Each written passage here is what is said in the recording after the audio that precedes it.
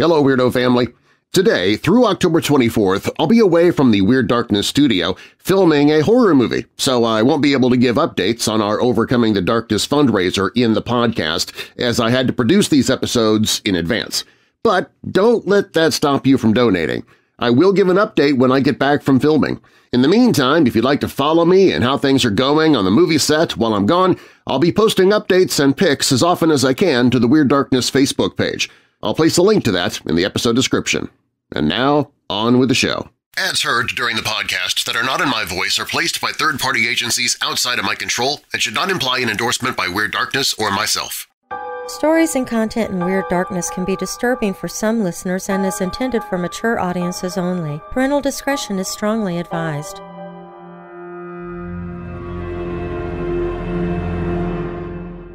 Pandemics and plagues.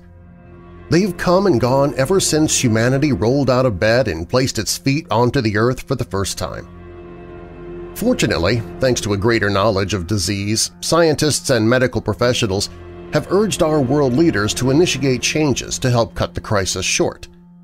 Don't leave your home unless you absolutely have to. Wash your hands frequently. Only gather with others online, which would have been hard to do during the Black Plague when the internet hadn't been invented yet. Keep events like weddings as small as possible. In past moments of public health crisis, though, we weren't always so knowledgeable. Perhaps the most unusual response was a ritual folk remedy in which the living were married on a field of the dead in front of their entire village. Black weddings were the joining of two people previously unwed, but done in a graveyard. Nowadays this might be done because the couple live and love the goth lifestyle, or they admire the beauty of old cemeteries, or they want to make sure as few relatives come to their wedding as possible, and this is a surefire way to do it. But the betrothed for black weddings were often poor, orphaned, disabled, or some combination of the three. In fact, sometimes the bride and the groom didn't even know each other before arriving at the cemetery to take their vows.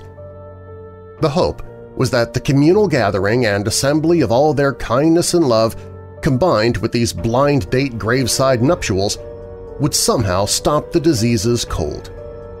It was believed joining a couple in the presence of the dead allowed for a more direct appeal to be made to God, hoping for Him to intervene. I'm Darren Marlar, and this is Weird Darkness.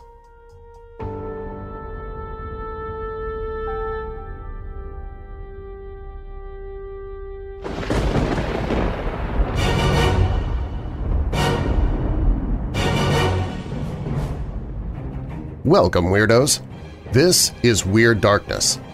Here you'll find stories of the paranormal, supernatural, legends, lore, crime, conspiracy, mysterious, macabre, unsolved, and unexplained.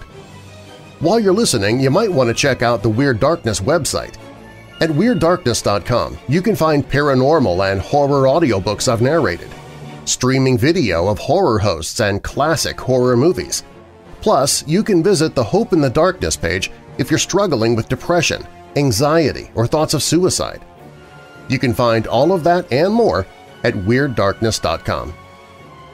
Coming up in this episode of Weird Darkness. Imagine a young mother coming home late one night after a trip to the ER for a minor illness. The next day she's missing. That is just the beginning of the strange and unsettling case of Charlotte Pollis. There was a time when people would get married in cemeteries, not because they were goth or because they loved the macabre surroundings, but because they felt it would keep them from getting sick. The five-pointed star is ubiquitous. We learned to draw it in grade school. Teachers draw it on our test papers to show we've done a good job. But turn the star upside down and suddenly it becomes mysterious and strange. It becomes a pentagram. Why does the pentagram hold so much power over some people? And what are the secrets it holds? It's a supernatural creature that appears at night to travelers. If you see a white one, It is there to protect you from harm and help you along your journey. If you see a black one, it is there to kill you. We'll look at the Central American cryptid known as the Cadejo. Now, bolt your doors, lock your windows, turn off your lights, and come with me into the weird darkness.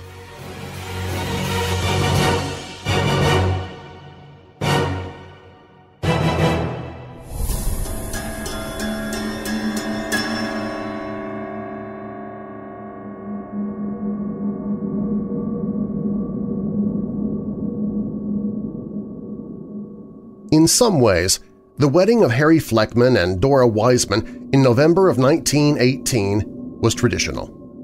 The elaborate ceremony in Winnipeg, Canada had been a month in the making. It featured music, scripture readings, and 2 rabbis as officiants. But despite the familiar customs, it would have been hard for guests to forget why they were there. The solemn grave markers, the sounds of a nearby funeral, and the ever-present specter of Spanish influenza were all reminders that the ceremony was not a typical wedding. The ritual was part of a decades-long tradition that was more about preventing illness than celebrating a holy union. Various religions throughout history have responded to pandemics by praying to or trying to appease a higher power. During the Black Plague, the Christian Brotherhood of the Flagellants marched through Europe, whipping themselves with scourges to earn God's mercy. Muslims reacted to the same pandemic by giving greater importance to communal forms of prayer, like processions and mass funerals. In some Eastern European Jewish communities, one plague-fighting ritual that took root was the graveside wedding, which came to be known as the Plague Wedding. Plague weddings, also called black weddings, likely originated during the cholera outbreaks that ravaged Europe throughout the 19th century. The thinking behind a plague wedding was that holding a sacred ceremony among the dead would make the participants and witnesses more likely candidates for divine intervention, as, in the Jewish tradition, weddings bring people closer to God. Even accessories associated with the ceremony were believed to hold spiritual properties. Another old Jewish folk remedy for combating illness involved covering a sick woman with a wedding gown. For plague weddings, the bride and groom exchanged vows in a cemetery because being surrounded by death was thought to make the holy ritual even more appealing to God. There's no textual basis for this obscure practice, though, so it was likely interpreted many ways. An alternative explanation is that seeing what should have been a joyful ceremony in such a dreadful setting would provoke pity from God, who would then show mercy by ending the pandemic. Plague weddings were also notable for who was getting wed. According to Itzhak Goetzman, a folklorist at the University of Texas at Austin, the community arranged marriages between people who were difficult to marry off, which usually meant they were poor, orphaned, or disabled. The organizers may have viewed this as an act of charity, thus boosting their favor with God. But such matches, which were often between 2 total strangers, tended to be dehumanizing. These marginalized people were typically viewed as property of the community and thus didn't have much say in whether they wanted to be props in the ritual. Though it was then spoken of as an ancient practice, the black wedding was a relatively modern invention that never expanded beyond the fringes of Jewish society. When they were practiced during the cholera outbreaks of the 1860s, Jewish leaders in Eastern Europe condemned the practice and tried to suppress it. But with cholera claiming millions of lives in Russia alone throughout the 1800s, any source of security, even if it was symbolic, was hard to stamp out. The tradition could be applied to any new plague Jewish people faced. During World War I, at least one black wedding was held in Warsaw, Poland, to fend off typhus. There's even evidence of the ceremonies being performed to combat locust swarms in the Middle East. It wasn't until the 20th century that plague weddings landed in North America. When Jewish immigrants came to the continent, they found a new pathogenic menace in the form of Spanish influenza. The Spanish flu was one of the deadliest pandemics ever to sweep the globe. Between 1918 and 1920, a third of the world's population was infected, and 50 million people died. Many public spaces, including synagogues, closed in response to the threat. Meanwhile, some immigrant communities took the new scourge as an opportunity to revive an old superstition from Europe. The 1918 wedding between Harry Fleckman and Dora Wiseman in Winnipeg was one of a handful of black weddings recorded in North America during this period.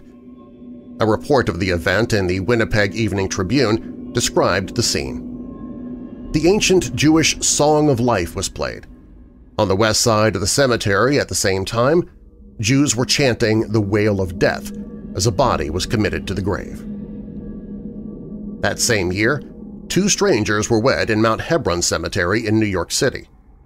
Another such wedding took place in Philadelphia around this time, when Fanny Jacobs and Harold Rosenberg were married under a chuppah installed at the first line of graves in a cemetery near Cobbs Creek, Philadelphia. More than 1,000 guests were in attendance. As had been the case in Europe, the black weddings of North America continued to sow discord in Jewish communities. Following that October 1918 ceremony, the newspaper The Jewish Exponent published an editorial criticizing the practice. The wedding held in a Jewish cemetery last Sunday for the purpose of staying the ravages of the epidemic was a most deplorable exhibition of benighted superstition, it read. Unfortunately, the publicity given to the occurrence will convey to many people that this is a custom sanctioned and encouraged by the Jewish religion. The people who do such things do not know what Judaism means. Plague weddings did nothing to staunch waves of disease. In fact, it's possible they helped to spread them. In some cases, all it takes is one carrier to infect a large group of people, as Typhoid Mary Mallon demonstrated when she caused a typhoid fever outbreak at the summer house where she cooked in 1906. There are no reports connecting plague weddings to outbreaks, but similar events contributed to the Spanish flu pandemic. A 1918 Liberty Loan Parade led to thousands of Spanish flu infections in Philadelphia, the same city where a plague wedding was documented the same year. Large gatherings like weddings were known to be vectors for the virus, which prompted some cities to ban them completely. Fortunately, like a virus unable to find a host, the tradition of plague weddings appears to have faded away. Up next, imagine a young mother coming home late one night after a trip to the ER for a minor illness. The next day, she's missing. That's just the beginning of the strange and unsettling case of Charlotte Pollis when Weird Darkness returns.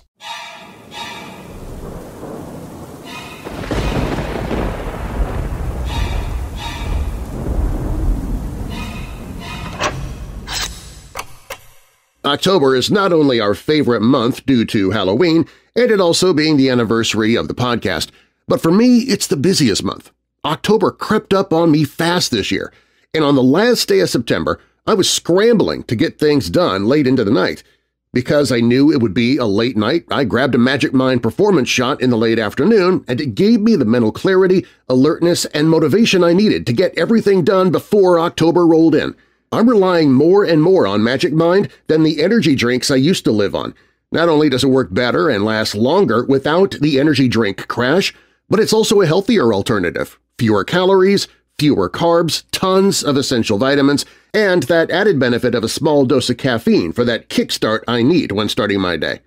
I became a subscriber so I would never accidentally run out of Magic Mind. It's that effective for me. And because you are a Weird Darkness weirdo, you can try Magic Mind and get it at 48% off your subscription. Visit magicmind.com/weirddarkness and then use the promo code DARKNESS20 to get the deal. If you'd rather just try it without a subscription, this code will also work for a one-time purchase, and you'll get 20% off.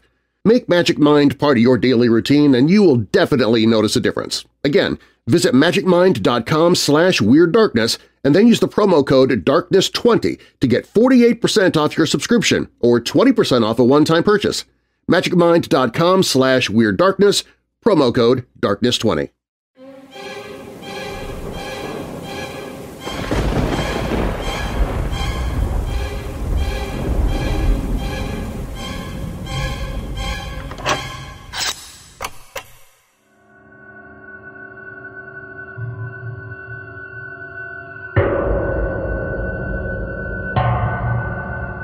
Imagine a young mother coming home late one night after a trip to the ER for a minor illness.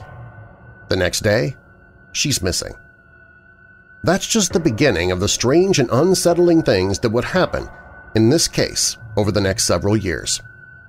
Sadly, 26 years later, there is still no resolution. Charlotte Pollis was born on July 4, 1965.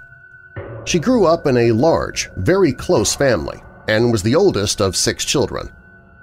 Charlotte was a very loving and caring person with a huge heart who loved to bake and do crafts. She met Paul Pollis through a friend around 1985. They would eventually marry and have a daughter, Layla, and a son, Aiden.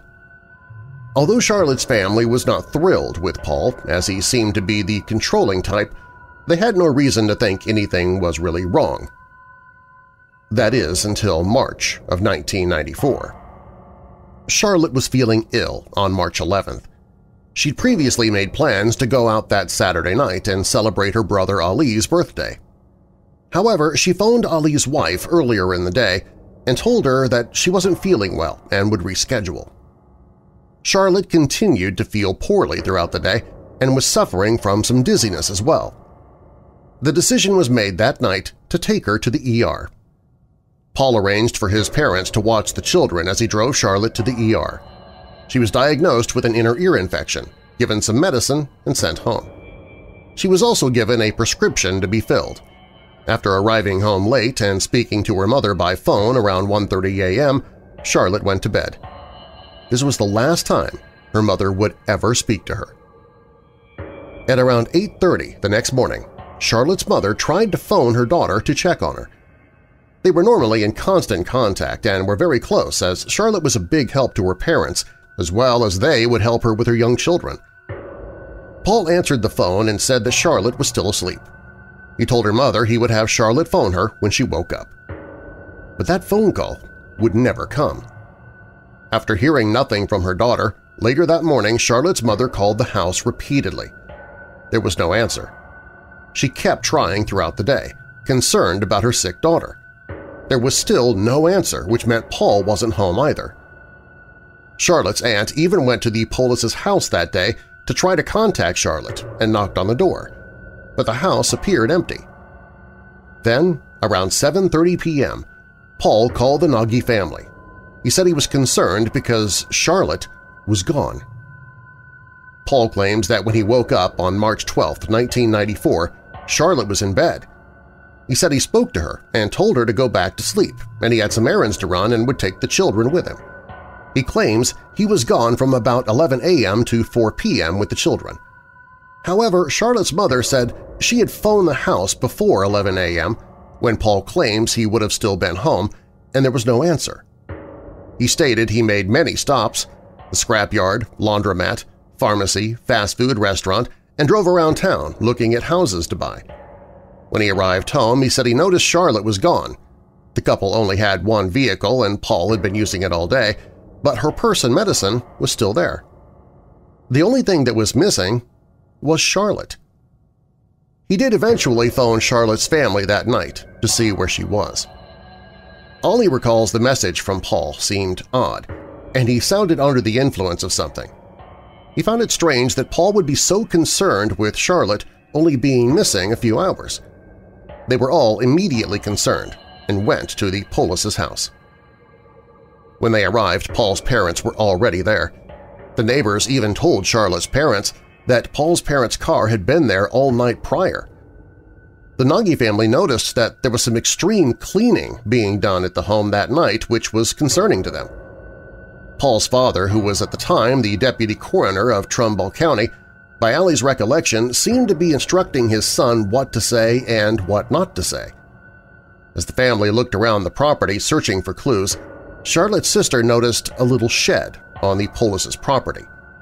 There had been a small amount of snow on the ground, and she noticed 2 sets of footprints that appeared to be dress shoes and boots leading to the shed. Charlotte's sister also said the doors were bulging on the shed and it was locked with a padlock. When the Nagy family asked Paul for a key to see what was inside, he refused. Ollie said the next day his brother returned and chopped the padlock off with an axe, and it appeared everything had inexplicably been moved to one side and the doors were no longer bulging. The police were called, and Paul's father seemed to be in charge of things by what the Nagis saw. As it started to sink in that their loved one was actually missing, the Nagy family started to get very suspicious towards Paul. Ollie recalls that about a month before Charlotte went missing, his sister phoned him one night and asked them to bring Dairy Queen over. Ollie and his wife arrived and Charlotte was there with her children, but Paul was upstairs, asleep. As the three were visiting, Charlotte said something unsettling to Ollie. She asked him if something happened to her, would he raise her kids? She also wanted him to give the children her boxes of Princess House crystal or sell them and give them the money and say the money was from their mother if she was gone. As you can imagine, Ollie was very concerned at this question. He asked Charlotte if something was wrong or if she was being abused by Paul, and she downplayed it and assured him that everything was fine. Another thing concerning was Paul's list of alibis for the day that Charlotte was discovered missing. Paul listed several places where he was with his children, and everyone interviewed either didn't see Paul at all or didn't see the children with him. He did appear to drop off Charlotte's prescription at the pharmacy but never picked it up. The scrapyard Paul said he went to was actually closed that day. Also, Paul went to the laundromat that morning after Charlotte went missing. The person working at the laundromat was a relative of Ollie's wife, and she said the comforter Paul brought in appeared to have a large, dark red stain on it. When he left the comforter in the washing machine, Paul was adamant that no one be allowed near the machine. Paul left, and as the worker looked out the window, she said the children were not with him. The idea of Paul looking at possible houses to buy didn't make sense either. Neither Paul nor Charlotte worked and lived on welfare, so the idea of them purchasing a house seemed very unlikely. A neighbor of the couples said she saw Paul the day he was supposed to be running errands. She said he had their car backed up to the front of their house, and all the doors and trunk were open. The car was filled with boxes and bags, and the children were not inside the vehicle. Also, according to Ollie, soon after the disappearance, Paul Pollis had a yard sale and sold all of Charlotte's belongings. As the police were investigating the disappearance, they wanted Paul to come in for a polygraph exam. He used the excuse he didn't have a vehicle, so one of Charlotte's brothers offered to drive him there, and Paul accepted. However, when the day arrived, Paul goes missing. He left behind a note talking about how difficult it was being suspected and the way he was being treated. Looking back now, Ollie did read the note and said it appeared to almost be a confession note of someone who had committed a crime. Charlotte's brother Ollie worked as a Trumbull County Reserve deputy, and then, when his sister went missing, transitioned over, volunteering his time for the next 26 years with the Girard Police Department. He worked hand-in-hand on his sister's case with the detectives to try to get justice for her. He's still working the case even today, despite health issues. No one knows for a fact where or what Paul was doing those 3 months he disappeared. Ollie's opinion is he was being kept at his attorney's house the entire time, out of sight. When Paul arrived back, he was arrested and charged with obstructing official business. However, the judge dismissed the charges, saying that he had a Fifth Amendment right to remain silent. He also said Paul had cooperated by speaking with them and initially allowing a search of his home. Weeks after the disappearance, Charlotte's family was alerted by a relative late at night that happened to be driving by that the police were at the Pollis' house. The Girard County PD was also contacted, and the family discovered that the Ohio BCI, Bureau of Criminal Investigation, were there spraying luminol looking for any presence of blood in the house and the car. There was a spot of blood found in the trunk of the couple's vehicle. It was discovered to not be animal, but before the sample could be further tested, it was accidentally destroyed. There was also blood found in the hallway of the Pollis' house. Paul's mother insisted it was menstrual, so it wasn't tested. He learned that Paul's father was telling the police where they could and couldn't spray. Why was Paul's family allowed to be there during the investigation while it seems Charlotte's family was not even made aware of the search. Ollie believes that Charlotte was possibly being poisoned in the weeks before her disappearance. He said that Paul would have Charlotte drink milk at bedtime. Charlotte was never much of a milk drinker in the weeks before her disappearance. She did start complaining of feeling ill and tired all the time. Ollie said she was to see the doctor the week after she disappeared to try to get some answers. Of course, she never made it to that appointment. Ollie also recalls that a few weeks after Charlotte disappeared, there was a 9-foot by 13-foot area of concrete floor dug up at Paul Pollis's parents' garage. He said they refused to explain why the area was there, citing it was their own personal business, and soon after had the area filled in with more concrete.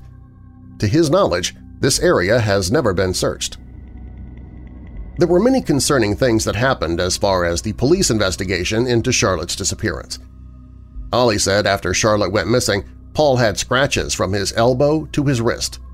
Paul claimed he got them installing a hot water tank, but Ollie said there was no recent installation of one at the house. Paul then said he got them installing drywall at the house, but Ollie said that wasn't true either because he had been the one to help Paul install the drywall. Police took photos of the scratches on Paul's arms, but not long after, the photos disappeared. About a month later, when the Nagy family went back to the Pollis' house to grab some things for Layla, who was staying with them, Ollie noticed some disturbing things and took photos of them. He saw what happened to be blood splatter on the kitchen ceiling, master bedroom, pillow on the couch, the curtains on the back door, and on a blanket in their hutch. Ollie gave a copy of the pictures to the police for their investigation. The copy of the police's pictures go missing soon after. Being focused on his sister's disappearance, Ollie mistakenly then gives the original photos to the Girard police. Those photos have now gone missing as well. Another very surprising thing they discovered at the Pollis' home after Charlotte went missing was found in the bedside table of the couple's bed. Divorce papers that Charlotte had drawn up. This seemed to even surprise most of the people in Charlotte's family. Apparently, the situation in the Pollis' house was more serious than anyone had realized. The family then wondered if Paul had seen the papers.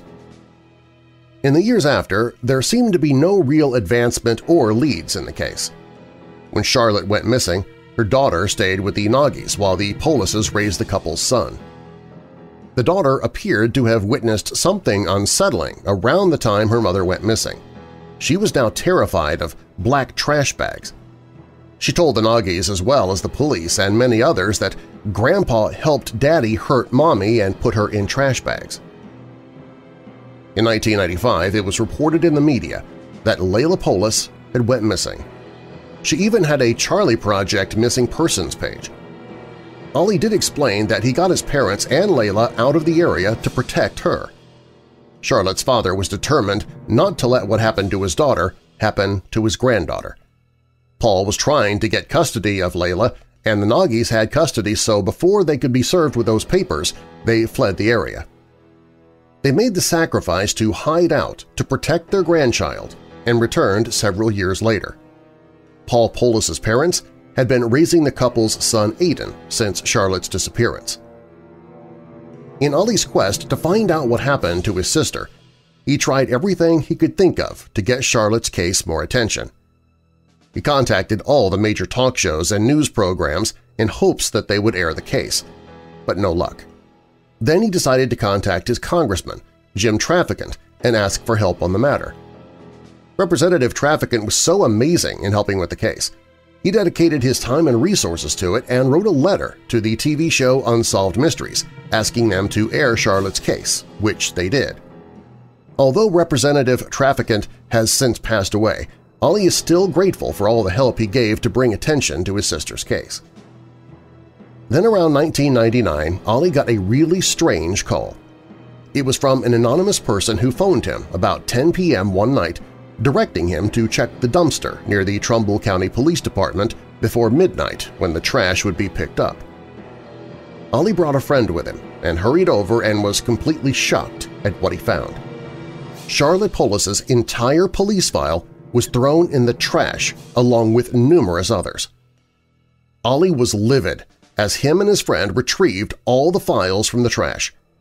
He also immediately contacted the media to let them know the outrageous thing that had been done. He was eventually told a story that it was just a mistake made by a janitor working in the building, which Ollie found pretty unbelievable. Angered at Ollie bringing the media into the matter, the PD also threatened Ollie with theft if he didn't return his sister's files, so he did comply. In the years since his wife's disappearance, Paul Pollis has certainly not led a quiet life. He's been in trouble with the law many times, from felony drug possession to pulling a gun on a chief of police to embezzlement of over $1 million, along with his then-girlfriend. There were also a few people that Paul was connected to who died under strange circumstances, and there is speculation as to what, if any, connection Paul may have even had to their deaths. I'm sure you can imagine what my theory is on this case. Paul Pollis killed his wife, and with the help of his family, disposed of her body. Paul was known to have affairs, so it's unclear whether he just wanted to get out of his marriage without giving up his children or killed her in a violent rage. He has a well-documented history of substance abuse. Perhaps Charlotte even threatened to leave or he came across the divorce papers. It seems like the most unlikely scenario on the planet that Charlotte would be abducted or leave the house in her pajamas, feeling very poorly, with no purse or vehicle. Sadly, this case appears to be, like so many, ice-cold. Ali Nagy is still determined to find answers and find his sister, but the leads seem to be few and far between at this point. He has no doubt what happened to his sister. And Paul Pollis, even with a very lengthy criminal history, is still free. After so many years and so few leads, sometimes the public's interest can wane. As Ali was quoted in an article, "It's like no one really cares, but we care." There's always hope in any case that the family will get answers and that Charlotte can be restored to her family.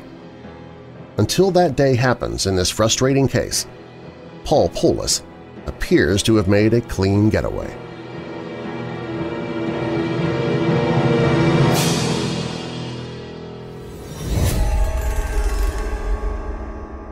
When Weird Darkness returns, the upside-down five-pointed star. Why does the pentagram hold so much power over some people? Plus, a supernatural creature appears at night to travelers in Central America. If you see a white one, it's there to protect you. But if you see a black one, you're dead. These stories are up next.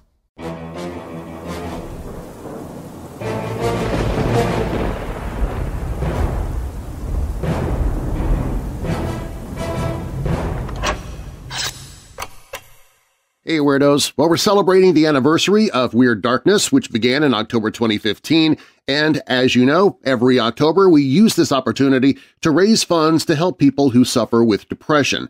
It's our Overcoming the Darkness campaign. We still have a long way to go. If you're planning on giving to our fundraiser, I would really appreciate it if you would give today, especially since I'm not going to be around because I'll be on the set of a horror movie filming, and I won't be able to give the updates. So any gift that you give is going to mean so much.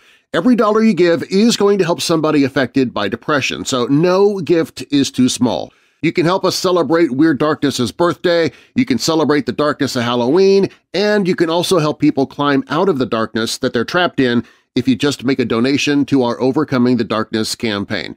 To donate, or if you just want to get more information about the campaign, maybe watch a video that I created about it that explains it a bit more, you can go to WeirdDarkness.com/overcoming, WeirdDarkness.com/overcoming, and thank you in advance for your generosity.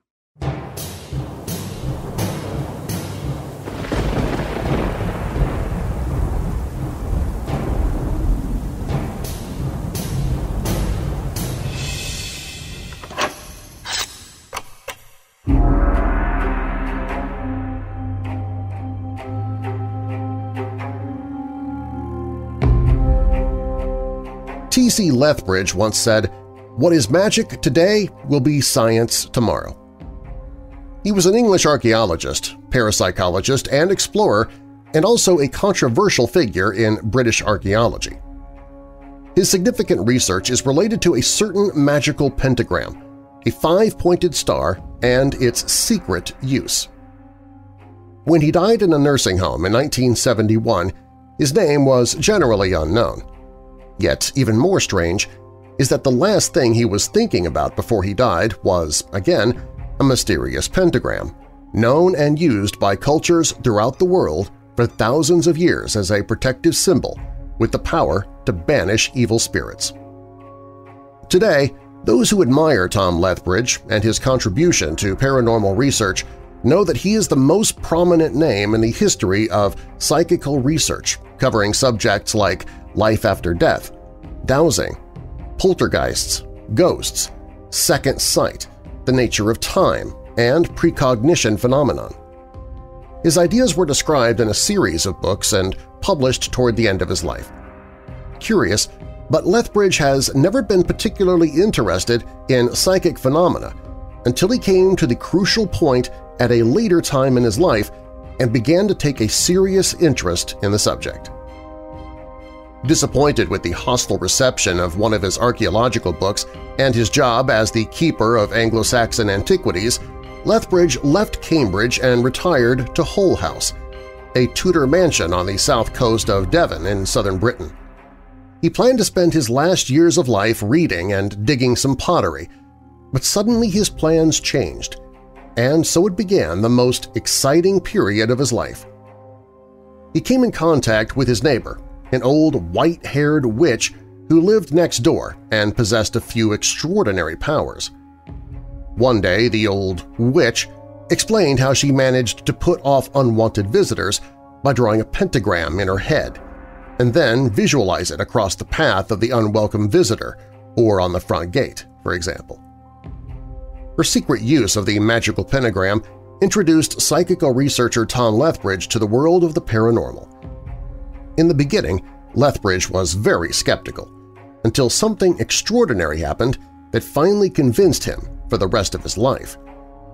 Shortly afterward, in the middle of the night, Lethbridge was lying in bed, practicing drawing mental pentagrams around his and his wife Mona's bed.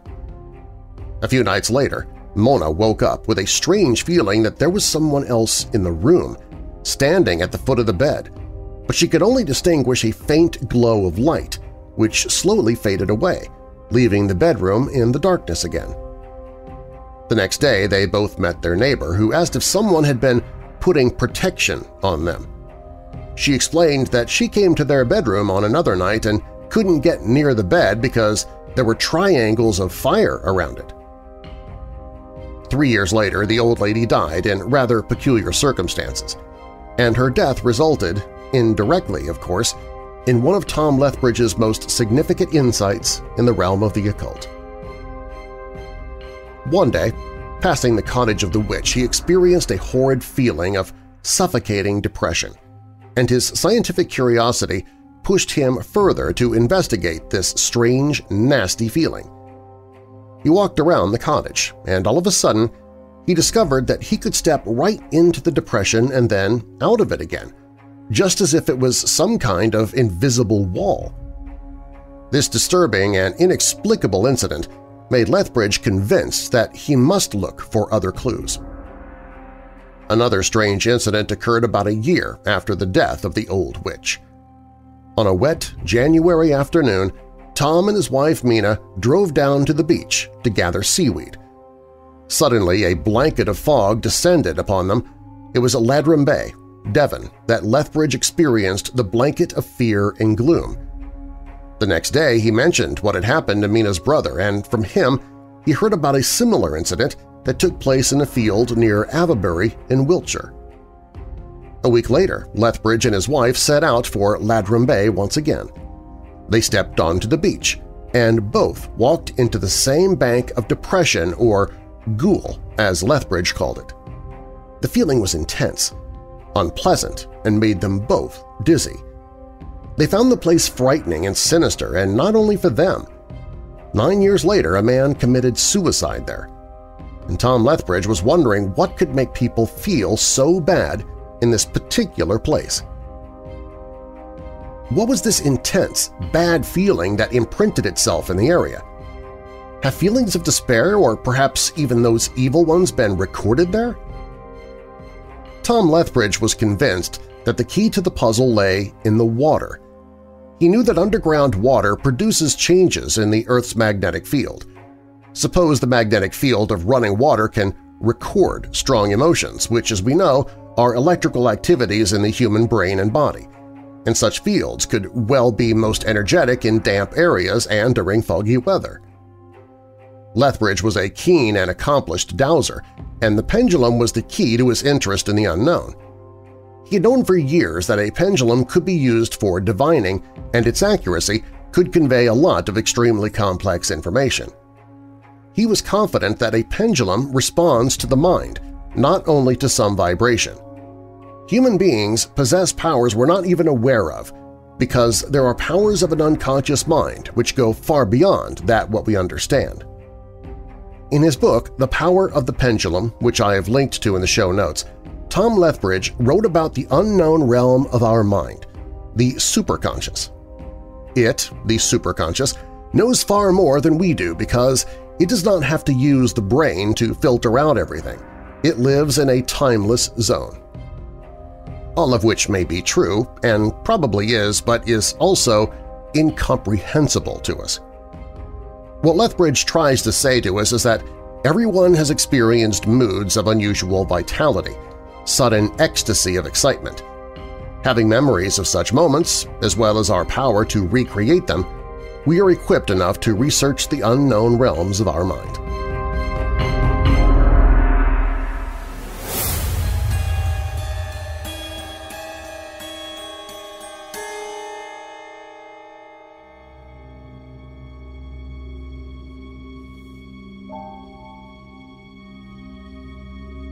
The year was 2012. In the Zona Rosa section of San Salvador, the capital city of the Central American nation of El Salvador, an urban revival of sorts was taking place. In a place known for its museums, cafes, and Garden City feel, new businesses were moving in and living spaces were being created out of old buildings to accommodate the artists, young urban hipsters, and those Central American forward thinkers who wanted to experience something new. Amid the fusion sushi places and new cosmopolitan discotheques, a brew pub emerged, inspired by the relatively new craft beer movement in the United States. The logo of the new brewery featured a red-eyed, snarling, dog-like creature. Anyone who came to the new business knew why the brewery chose that image. The name of the brew pub and the name of the animal were the same – El Cadejo. This Central American business may be the first microbrewery in the world to have itself named after a cryptid or legendary creature. The stories of the Cadejo range from the country of Nicaragua through El Salvador, Honduras, and Guatemala, all the way to the state of Chiapas in southern Mexico. The specifics of this creature and the stories about it are varied across the many countries and terrains of its supposed habitat. Most cryptozoologists, or those who seek to discover and describe previously unknown animals, dismiss this creature and believe that the Cadejo is merely the stuff of legend. Many Mexicans and Central Americans who have actually seen the Cadejo would argue this point. The Cadejo has been described in several ways. It's usually a big, dog-like creature with hooves of a deer and abundant fur. It runs more like a deer than a dog. It has been spotted in both rural areas and highly urbanized settings. There is a black version and a white version. The black version can be broken down into 3 different types, which often cause the cryptozoologists to dismiss the Cadejo out of hand. The first kind of black Cadejo is the most supernatural of the 3 darker ones. It is often described as a pure manifestation of evil and may even be the devil himself, taking an earthly form to conduct his nefarious business on Earth. It appears as a huge black dog with glowing red eyes and may be accompanied by the smell of sulfur. It is often described as having a thick, glowing metal chain around its neck, which some language scholars believe gives the creature its name. In Spanish, the word chain is cadena, and from this we get the word Cadejo. This type of Cadejo never attacks a person, but appears to terrorize the victim by its mere appearance, or may present the person with visions of hell or other scenes of death and destruction. In one account of this type of creature, a teenage boy named Santiago encountered a Cadejo that showed him a beautiful tree being consumed by hellfire. Santiago believed that the vision was a sign to help him to stop drinking and to serve as a warning for him to stop disobeying his mom. This first type of creature, while not threatening physically, is usually a bad omen and may predict a horrible event in the person's life. Usually the witness is left with feelings of post-traumatic stress, and they are reluctant to speak of their experiences. Sometimes prayer or the showing of religious objects, such as a cross, may cause the creature to slowly back off and disappear. Another precaution to take when coming across this type of Cadejo is to stand with your feet together so that the creature doesn't run under your legs to whisk you off. The second version of the black type of the Cadejo is the most troublesome of all versions. It is more like a wild dog or wolf than anything else. When a person comes upon this manifestation, it may mean a fight to the death. The creature may appear first in the shadows, making noises to alert the victim of its presence for reasons of pure terror and to generate a feeling of demoralization in the victim. When the Cadejo senses an intense level of fear, it'll go in for the kill. Prayer and religious objects have no effect on this second type of creature, and a human cannot kill it. The only thing that can save a victim from certain death is the intervention of the white type of Cadejo, to be discussed later. The third type of black Cadejo is the least powerful of all the manifestations. It is said to be a combination of the second lethal version and a real dog. Because it is a mortal hybrid, it can be killed, although it is difficult to do so. This type of creature surprisingly does not bite its victim, rather it kicks and pecks at the person with its snout. While causing little physical harm, this harassing interaction with the Cadejo can make the human go mad. If this third version is killed, it is said that its body rots very quickly and disappears within minutes. On the ground where it dies, according to legend, nothing will ever grow, as it has left a stain of evil. Religious objects or prayer can ward off this creature. One who encounters this third type can also try another trick. The potential victim can spit in his own hand and offer it up to the Cadejo. If the creature licks the palm of the potential victim, it's a sign that everything will be okay, and the human does not need to fear the Cadejo. In addition to the three kinds of black Cadejos, there exists a white one. The white one is benevolent and is described as having fluffy, downy-like fur and light blue eyes. This big canine is more of a protector and appears when needed, usually at night, often to guide a person out of trouble. It is also the only thing that can protect a person from the second and most dangerous type of black Cadejo. It is a human's only real defense against the most malevolent black form of this type of creature. The white Cadejo, according to some legends, doesn't even eat meat like a normal canine. Instead, it eats these small bell-like flowers that grow in the mountains of southern Mexico and throughout Central America. Some believe that the white Cadejo is not an animal in the strictest sense, but more of a benevolent spirit that shows up to help in times of distress. In a popular story about the white Cadejo, a man named Juan repeatedly returned home at midnight from a long day at work to see a huge white dog hanging around his house. Juan had a wife and small children and sometimes was concerned for the well-being of his family because he spent so much time away.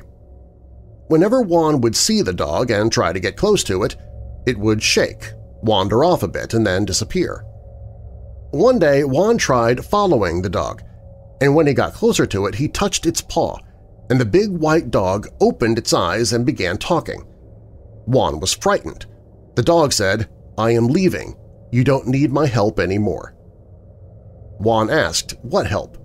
And the dog replied, "I was sent from heaven to protect you and your family, but you have showed me that you no longer need my protection."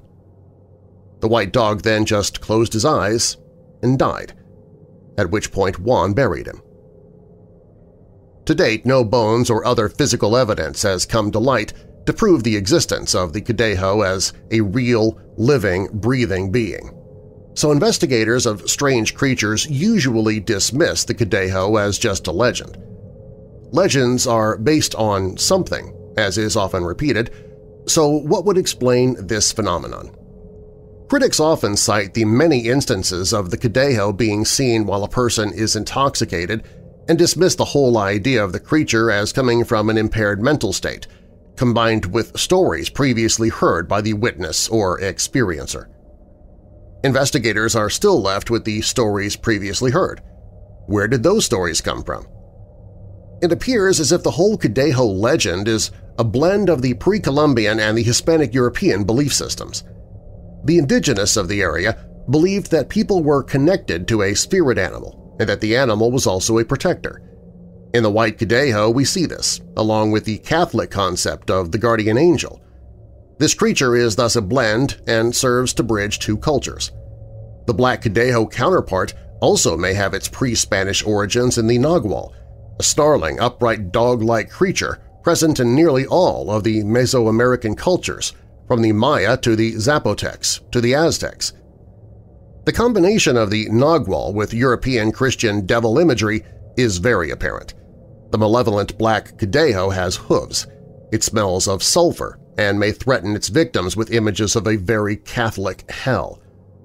Like most stories about the devil coming to Earth, the stories surrounding the Cadejo are cautionary tales.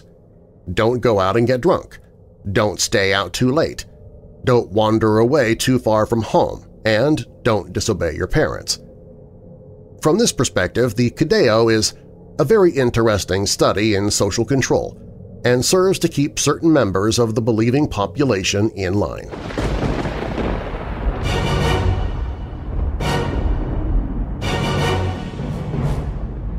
If you made it this far, welcome to the Weirdo family. Please share a link to this episode in your social media to help spread the word about the podcast. And if you could, please recommend Weird Darkness to your friends, family, and coworkers who love the paranormal, horror stories, or true crime. Maybe they'll become a Weirdo family member too. Do you have a dark tale to tell of your own? Fact or fiction, click on Tell Your Story at WeirdDarkness.com, and I might use it in a future episode. All stories in Weird Darkness are purported to be true, and you can find source links or links to the authors in the show notes. The Disappearance of Charlotte Pollis is from Lost and Found blogs. Plague Weddings is by Michelle Debzak for Mental Floss. Secrets of the Pentagram is by A. Sutherland for Message to Eagle. And The Cadejo is by Robert Beto from Mexico Unexplained. Weird Darkness theme by Alibi Music. And now that we're coming out of the dark, I'll leave you with a little light. Psalm 23, verse 4. Even though I walk through the darkest valley, I will fear no evil, for you are with me. Your rod and your staff, they comfort me. And a final thought from Paul Bowes. Forgiveness does not change the past, but it does enlarge the future. I'm Darren Marlar. Thanks for joining me in the Weird Darkness.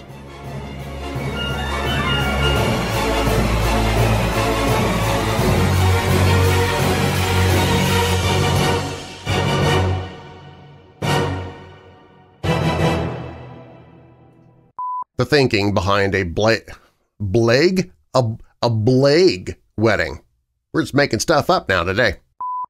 The thinking behind a plague wedding, but the leads seem to be few and far between at this point.